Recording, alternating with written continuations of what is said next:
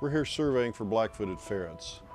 Basically what happened to ferrets is what happened to prairie dogs, and that species has declined by 98%.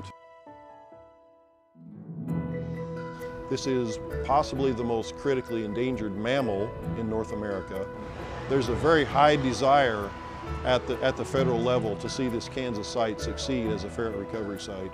It's wildlife observation, and anything can happen out there. You say these prairies come alive at night.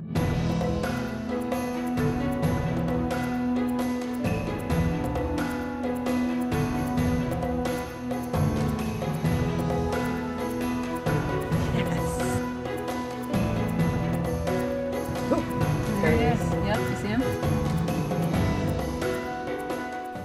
I don't imagine it makes any difference how many times you do it. It's adrenaline when you see those eyes.